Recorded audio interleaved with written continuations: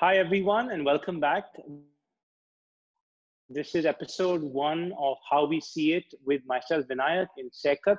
As we have mentioned before, we're going to be doing this regularly, virtually, primarily using either podcast or Zoom to discuss issues which are of importance both here in India as well as globally.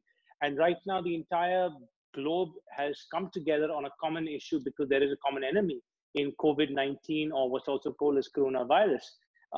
We've had an expert in the previous episode, but we're lucky again to have another expert on this episode. Welcome, Dr. Mukherjee.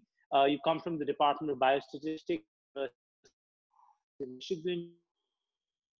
Written recently a pretty courses to do. And therefore, we're grateful for your time and would love to hear more from you. And hopefully the audience will also really benefit from this conversation. So thank you so much and welcome.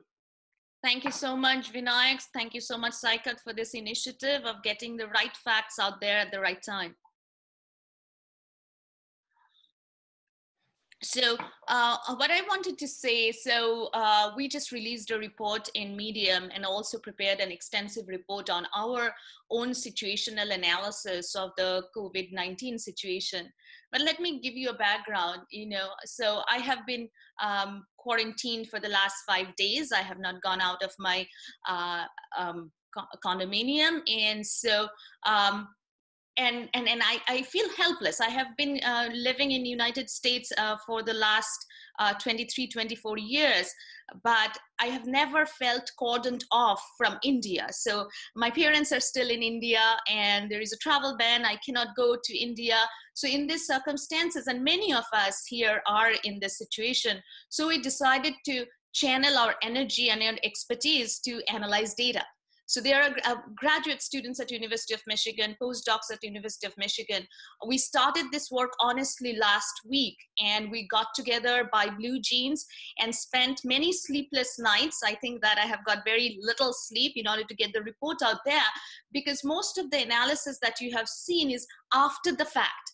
And after the fact analysis of the cases does not really change the fate of a pandemic. So we wanted to get this report early, and we used certain standard epidemiologic tools. The methodology is quite standard, but looked at the Indian data. And the methodology was actually devised by a colleague of mine at the Biostatistics Department at University of Michigan. He had analyzed all the data from Hubei.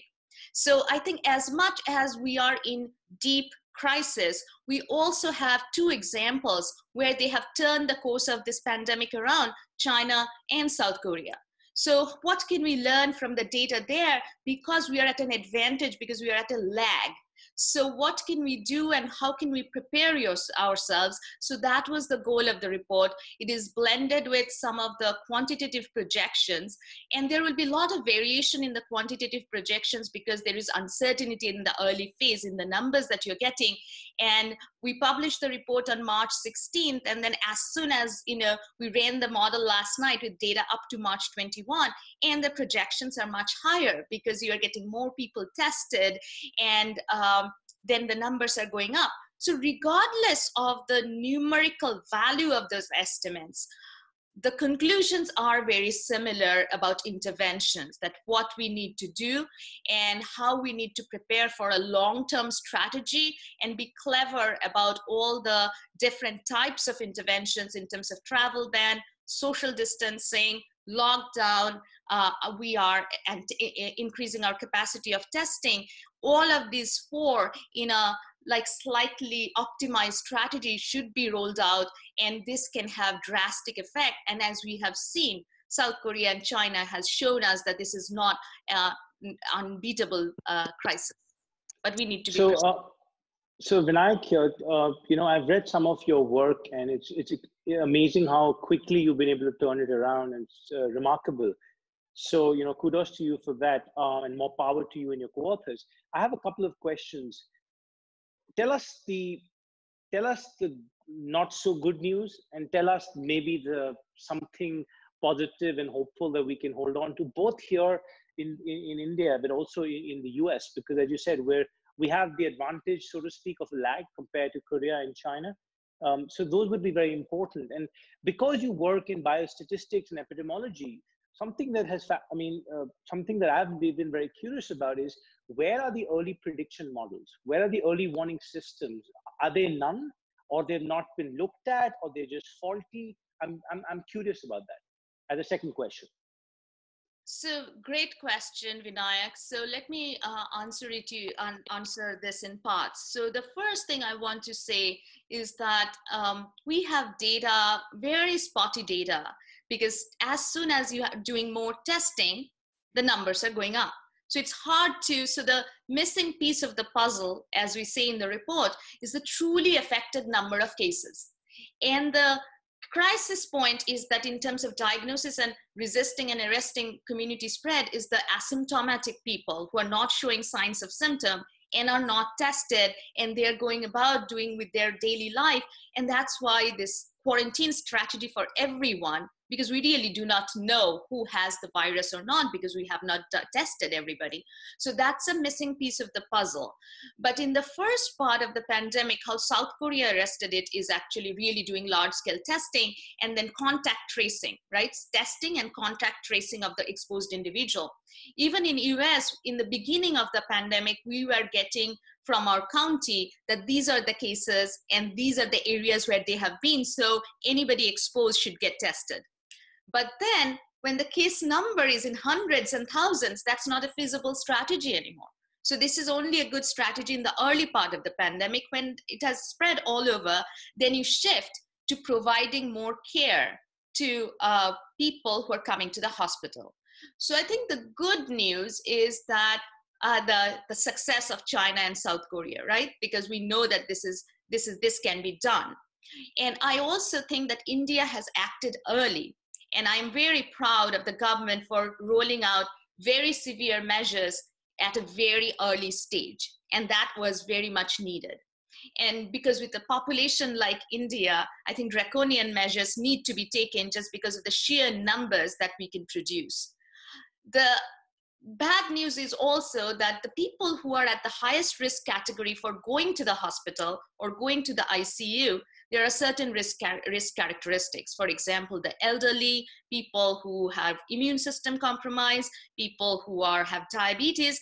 We calculated in table 2 of our paper that number of vulnerable people are huge in India. So it may end up that there is more pressure. You need to flatten the curve even more because more people have to go to the hospital.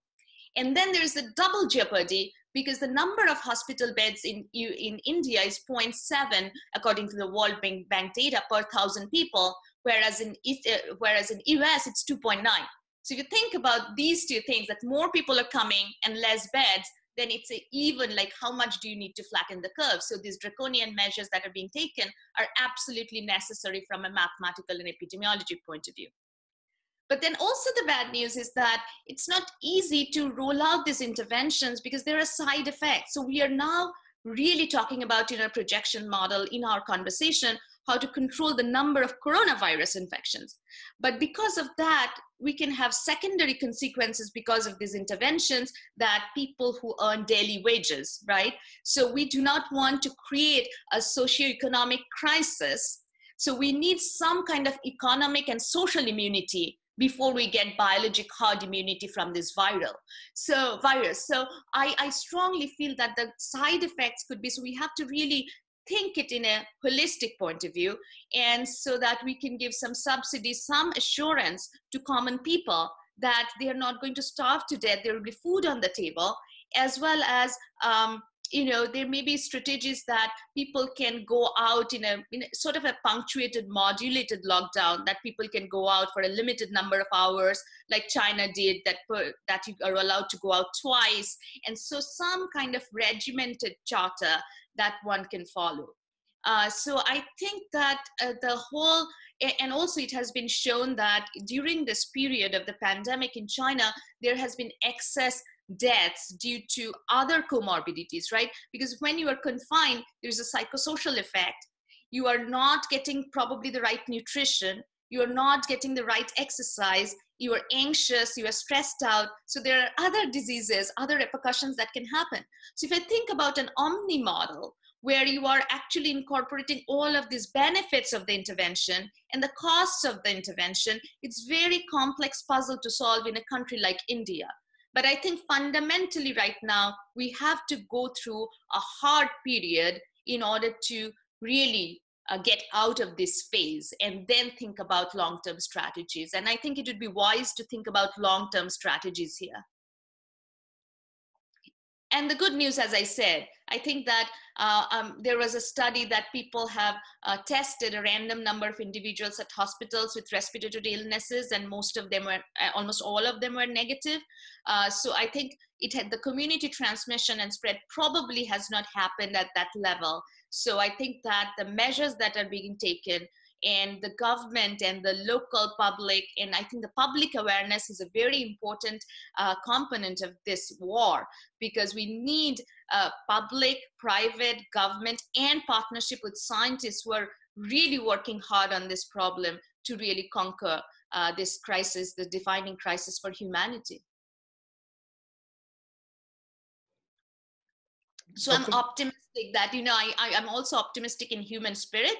So I think that I also see that at this time, we are in our best behaviors. We are extending empathy to others. We are coming together virtually because it is suddenly, this virus is an equalizer between everybody in the world, and we are feeling our connection as a human race. So there is tremendous feeling of solidarity and resilience, which is also very uplifting. That's why, I cannot remember the last time when I have worked like 72 hours continuously on a report, because otherwise there was no way to get it out there by Sunday. And I wanted to do that.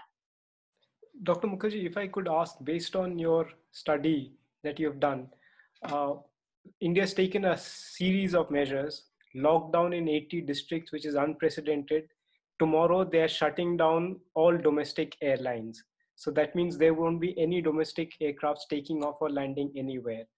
And they are also ensuring that people just don't step out on the road at all. So they've gone far beyond social distancing.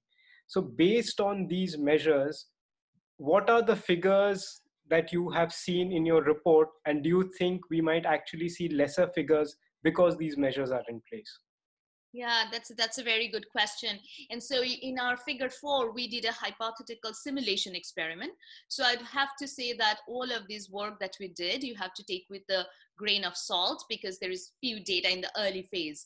And so I want to say that we are building an online tracker so that every 2 days our estimates are going to be updated. And I'm going to soon release that website where people can check what our projections are based on the most up-to-date data, because the projections are changing very rapidly. March 16 to March 21 even is a drastic contrast. So we have to be prepared for that. And but I do think intervention, so in a preliminary calculation that we did, we predicted that without any of these strict measures, the number of cases could go to 2.2 million. 161 per 100,000, that roughly predicts about 2.2 million.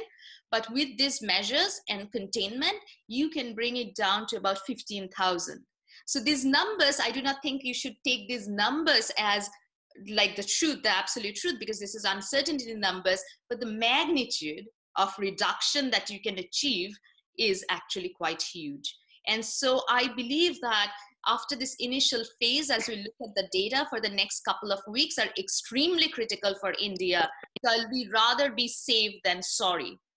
So, and then revisit, not say predict that this lockdown is going to continue so that the general public starts to panic about their livelihood, about their wages. We should really think about that. Could create a havoc too, right? If people are feeling so insecure about their earning, how can they really think about fighting the virus? So I think there has to be a strong message about the social collective spirit, that we are going to hold each other through this time and get through these 2 weeks of hardship, and because that's absolutely necessary. I think so that's where the role of the state will come in, to create that sort of safety net, and as you mentioned, social and economic immunity, so that people don't panic on the economic front. And can you another educate thing I us want about? to mention, sorry, in response to Saikat's question, is that sometimes it's very hard to imagine why these measures are being taken. But this is a contagious process which is growing at an exponential rate.